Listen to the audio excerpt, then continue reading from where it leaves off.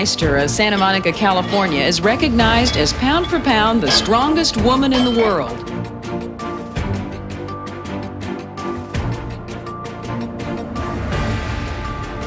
Pam can lift well over 3 times her own weight in the deadlift.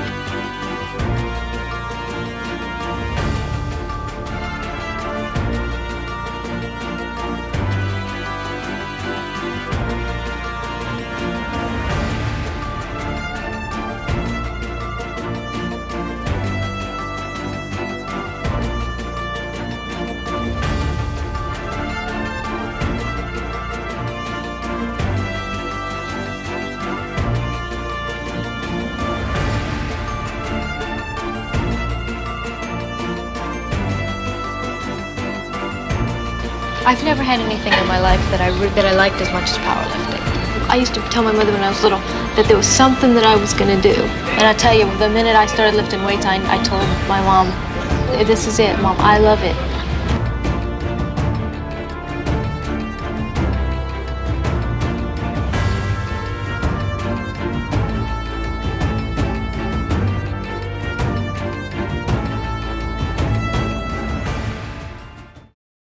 So, when did you first pick up a weight?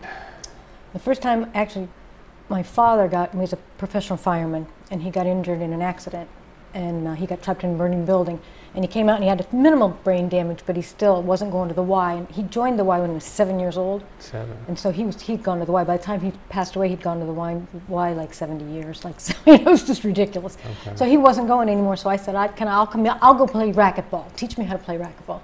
So we went in and it worked. He started going back to the Y, but then I didn't have anything to do. Now this is in Canton. Yeah. He was a firefighter in Canton. We go to the Y every day. Every single day. Yep. And so when I started in, I was playing racquetball with him. Then I couldn't play racquetball myself. I didn't have anything to do. So the weight room was right there. And back then, this was 1977. Okay. Women weren't allowed in gym. And I know that's really hard for people to believe because it wasn't that long ago. But you just weren't.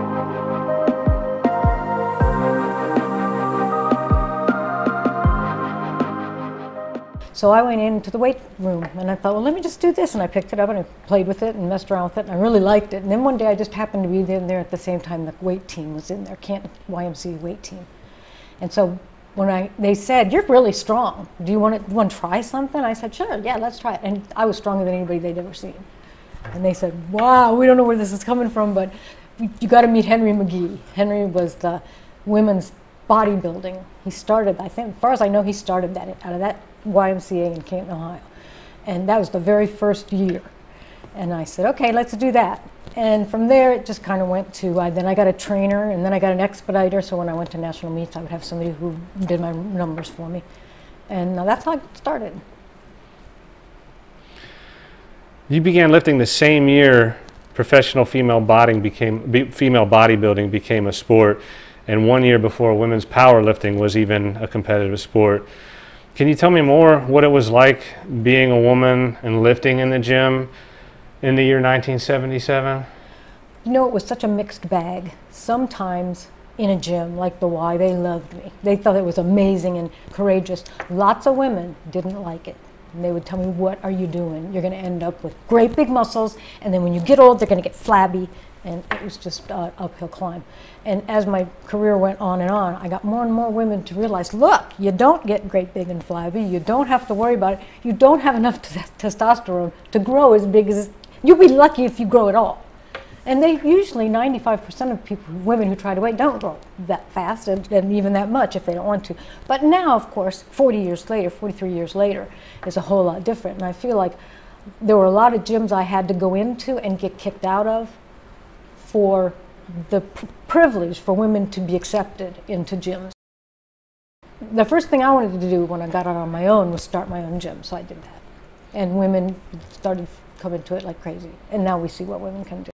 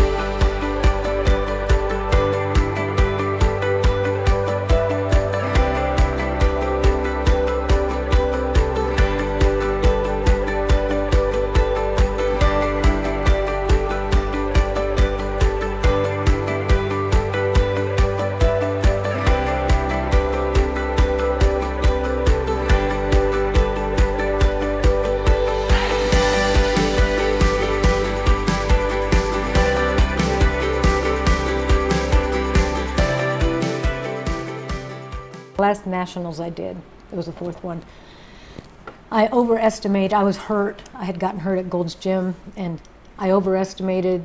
I don't know if you know how powerlifting probably do. You don't ever take weight off the bar. You just put it on in competition. So the first person in this weight class, or the first person that's going to lift 200 pounds, does it. And then they add 10 pounds. And the next person that wants to, whatever weight they put on, you slip in whenever the time comes. And what happened with me was I was done before they started. So that always started me off at kind of a weird thing. But unfortunately at this one, I had hurt my back before, and I went in to do what I triple on a bench, and I bombed. I didn't do it. And it was like, you know, the end, it was a tragedy. It was such a tragedy. And the place just went crazy. And it was very sad. But I decided not to compete for a while. But I had already won 3, so I thought this is probably good. And NBC found that I could get paid, that I wasn't going to be an amateur anymore. They called and wanted to know. They said they had to track me down, and they wanted to know if I wanted to do the color commentary for their sports, NBC Sports World, it was called. And I said yes. I covered the phone and I said to my dad, I said, "What's a color commentator?" Mm-hmm. He said, "No, you want to do that. And so they hired me, and then I did about 17 shows, and did the world's strongest man with the refrigerator moving and the truck pulling and stuff, and that was really fun. They wanted me to do other sports, so I did one karate match, and the guy, no, not karate, arm wrestling, and the guy went click and broke the other guy's arm, and I told him I don't want to do that anymore. I didn't like it. One time with MDC, they had made me do, at the World's Strongest Man, I had to do, what do you call it, sumo wrestling. I don't know anything about sumo wrestling. So they said, okay, you got a minute before you have to run.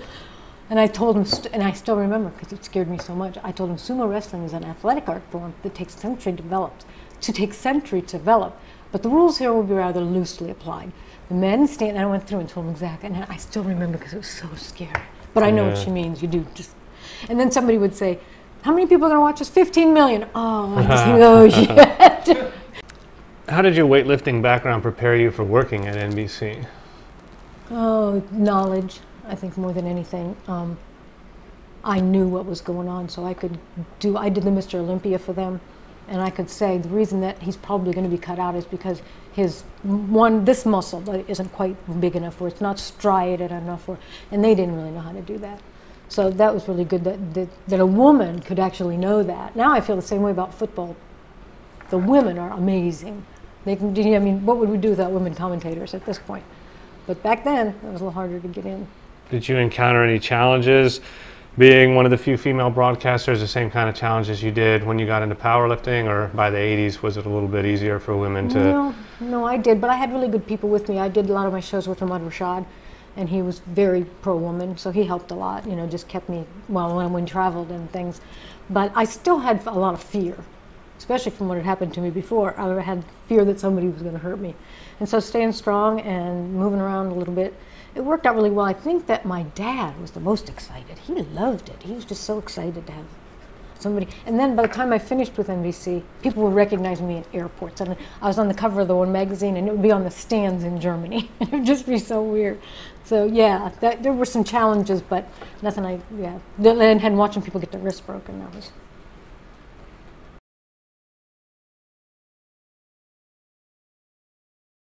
When I was 17, I needed to get out of Canton. And I guess this is where my life kind of took a dive. I got raped and beaten in Washington, D.C. when I moved there to work for the Navy. And I worked at the Pentagon for a while, and then I worked in offices. But it changed my life. I never got over it, not till today. I mean, it's just, I'm a Me Too. And one of the reasons when I went in the gym, when I started lifting, I started thinking, you know, if I can get really, really strong, that'll never happen to me again. Now I realize that it probably is not going to matter because men are stronger, and you just got to be careful. You got to learn what you have to do. But I don't regret having gone to Washington, D.C. and having that happen. But since it did, strength was really important to me. So that was another one of the big reasons that I got into that. And my brothers and sisters all went to college, and I went to weightlifting. So I got, instead of being a Kappa Phi, I was in Delta Phi with my Delta wings.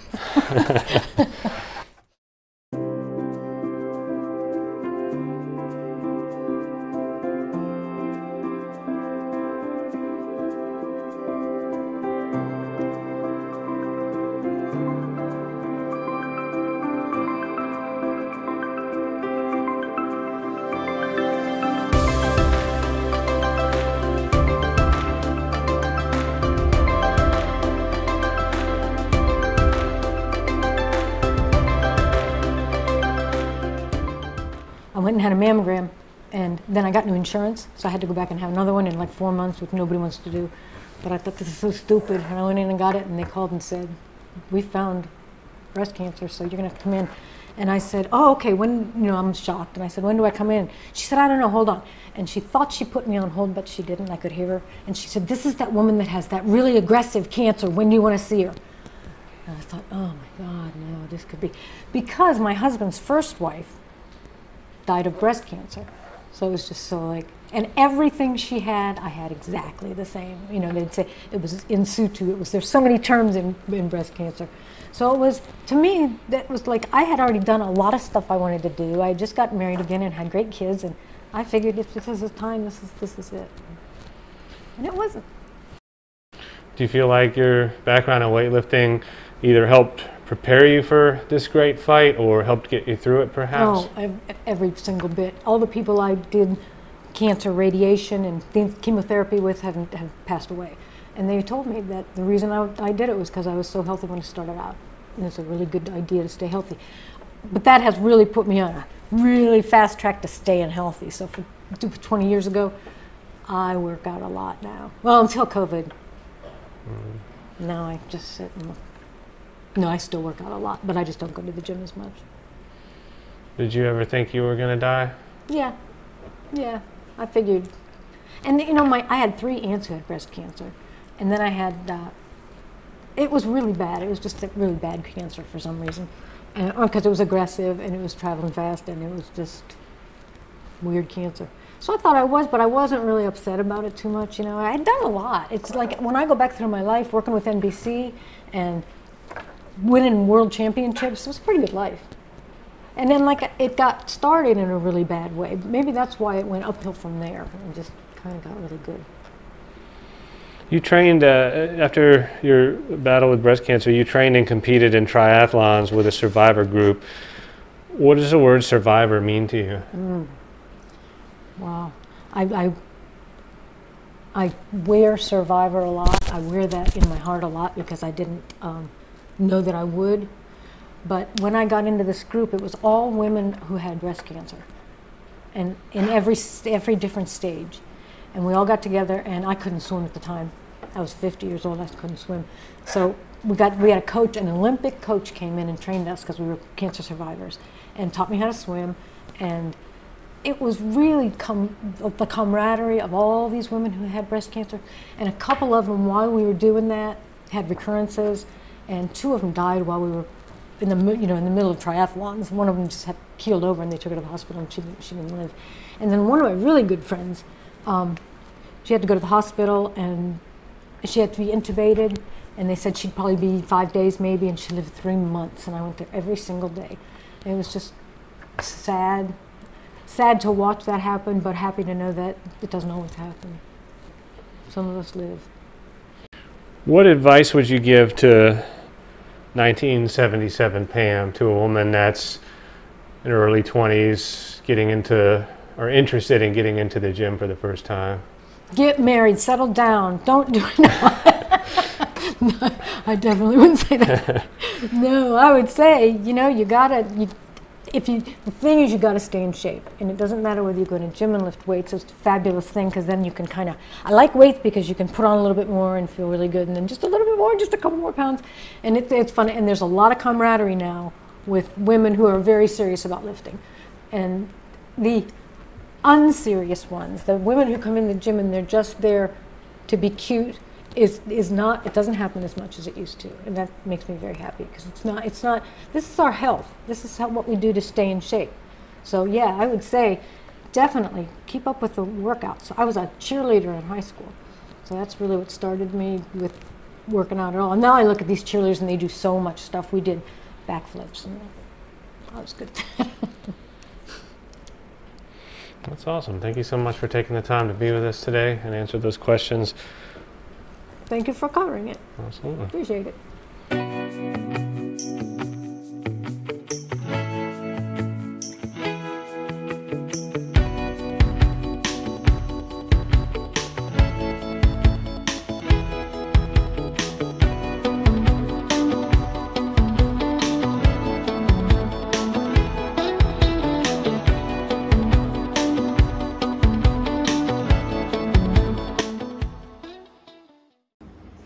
back here with Pam Meister taking a look at this amazing trophy collection. So what do we have here on the table? We got a bunch of smaller ones, and then we've got my All-American with here, this plaque, and this. And we got this one that was Outstanding Lifter. I noticed it was April 1st. Maybe it was a joke. You were saying before, off camera, a lot of the trophies have men on them. They didn't even have women lifters. I used to want to put a little wig on him. He looked like a girl. This was Best Lifter 1980.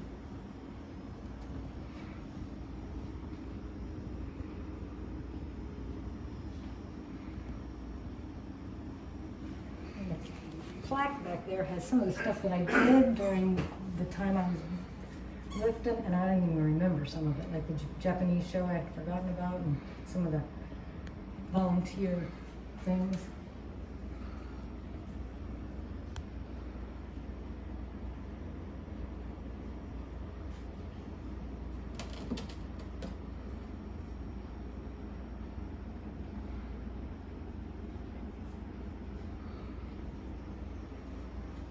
That's another national title, or world title.